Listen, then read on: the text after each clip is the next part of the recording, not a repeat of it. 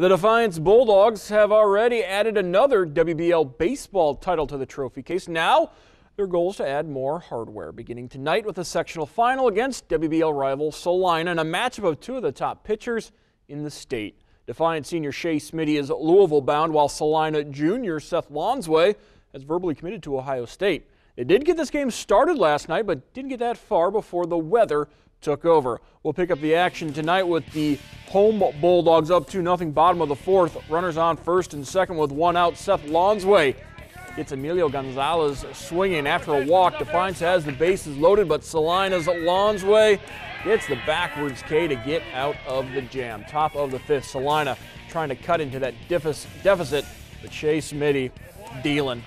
Gets Nate Kirk looking. Kevin McGohan swings and misses. And then it's Cole Merlin at the dish. Doesn't hold up. Smitty strikes out the side, and he would go the distance. A complete game shutout as Defiance wins 2-0, their 17th sectional title in the last 18 years.